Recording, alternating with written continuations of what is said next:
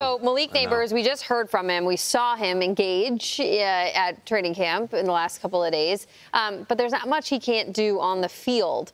To consider a rookie receiver and what impact he could have on a team's offense, Peter, what's the extent of the impact? Yeah, look, quarterback's the most important position. I would even argue left tackle's more important than receiver. But there is a history of rookie wide receivers coming to teams and taking them over the top. I got two names. The two best rookie seasons I have ever seen in both those teams went to A, the NFC Championship game, and B, the Super Bowl. When you talk about Randy Moss and Jamar Chase, those are the highest of praise you could possibly have. And that's when you're talking about what a rookie wide receiver can do. Look at this. Look at the numbers. The catches, great. The yards, the touchdowns. Both won AP NFL Rookie of the Year. And if you're Randy Moss, you took a Vikings team that was fine in '97 and you helped get them to the NFC Championship game. If you're Jamar Chase, you take a team that didn't have a ton of success the year before and you get them to a Super Bowl. You're talking about two of the all-time great rookie seasons, and that's the highest of the high. But yeah, those two guys took over the league and did so in such a way that they carried their teams as well. Can Malik Neighbors do that? Why not? Moss was with Cunningham? Moss was with Cunningham. Yeah. Neighbors with Burrow, who's college teammate. Chase, bro. Yeah. I'm not saying the Giants are going to the Super Bowl. I'm not saying Malik Neighbors is in that conversation. But Akbar, I will say this.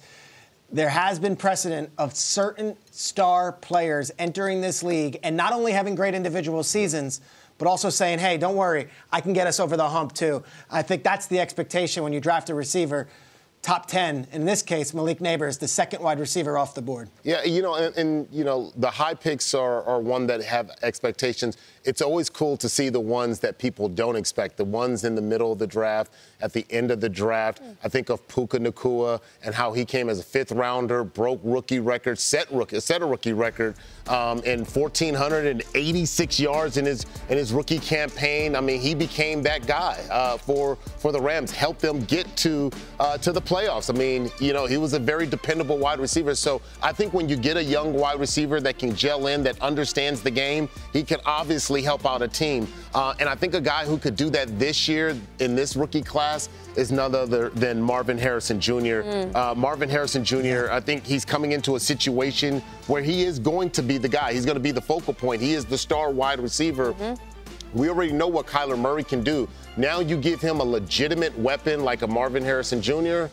Oh, man. I mean, I think he may break Puka Nacua's record. Okay. Because that's going to be the emphasis. Now, Puka Nacua had Cooper Kupp when Cooper Kupp was healthy, coming in there. They had some other elements, but I think he is the main guy there. Feels good to see a wide receiver for the Cardinals running around like Larry Fitzgerald. It feels right. It feels right, Kyle. It does feel right. What doesn't feel right, because we haven't done it in so long, is hyping the Cardinals. But I just want to put this out there right now. When we get to division picking time and everything and playoff teams, guys, the Cardinals are going to be my special team that I spring on people. I want dibs on them. I don't want Akbar, Peter, Jamie. I like the Cardinals, too. I want the Cardinals. I'm claiming them. We'll get to that in a minute. Roma Dunze, I want to mention him quickly. Not featured a ton on Hard Knocks last night. If you saw the episode, it was a lot of the head coach and the quarterback. The advantage that he's going to have that someone like Harrison doesn't is Roma Dunze is, I think, the 3. Like, it's because you got Keenan and DJ. Those are friends of ours. Like, Roma Dunze is going to be going against nickel corners, maybe, the linebackers. Like, he's going to have a lot of opportunities. But I want to bring it back to Neighbors, because one of the jokes that was prevalent on the internet when Neighbors was drafted was that, he clearly doesn't want to be a Giant. I mean, that was a joke that was out there. He doesn't want to play with Daniel Jones, and people dissecting his body language or his tone of voice when he got the call or when he first saw them. I can tell you emphatically from sitting there watching him for 2 hours yesterday, there is no part of him that doesn't want to be out there, that does not want to be involved, because we can play the fight over and over, and we have, and we will. The real substance of material here is this. Does that look like a guy who's like, no, man, I would have rather been a Patriot or a Steeler or a Bear? No. I don't even know how he felt at the time. I don't care. I saw him the first week in August when it's about 90 degrees out and people are punching him, playing like it's the NFC title game. Love it. So Giants fans, fantasy drafters, meme makers, I don't know how he felt about being a Giant. I know how he felt about being a Giant yesterday, and he looked great. Committed, playing hard, running out routes. When the ball's not to him, he's not throwing his hands up. Like, he looked like a guy who's in his third year who's trying to get his contract extension. He looked great. He wants to be there. He deserves to be there. So I think Neighbors have a big opportunity. You know, there's an interesting part of this whole thing when we talk about these rookie wide receivers. Because we had the access to Hard Knocks, the Giants had Mike Groh, their wide receivers coach, in one of these rare deals where instead of taking each guy individually for the team's 30-man visits, the Giants had in Marvin Harrison Jr., Rome Odunze, and Malik Neighbors one by one in the same room on the whiteboard doing their visit with the Giants the same exact day. And when they left, John Mara, the CEO and president and owner of the Giants, said to Mike Groh, the wide receivers coach, "Who'd you like?" He said, "I would take Neighbors first overall."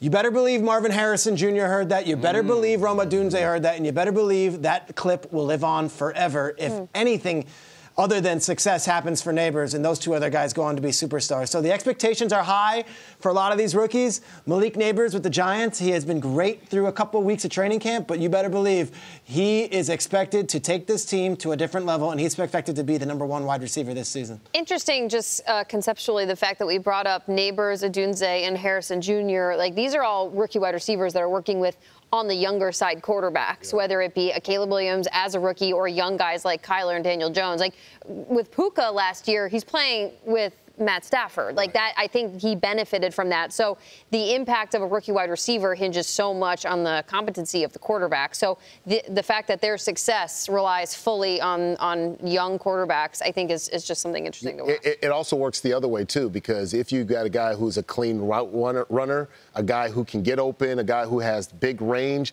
it can make it very easy for a quarterback. But, I'm thinking back, to something my dad told me. My dad used to say, the quiet ones are the ones you have to be careful for, because those are the ones that will definitely come out and fight.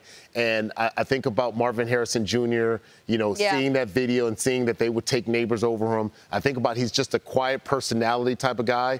He was also a guy, too, that was the Heisman Trophy finalist. I mean, and he didn't win the Heisman Trophy. So he's got a chip for as good as he is, being a two-time All-American, all of the accolades that he gets, for as quiet as he is and as good as he is, they still not showing the love that he needs. You know what I mean? So I could see him coming out and saying, now what? And I'm going to be Rookie of the Year.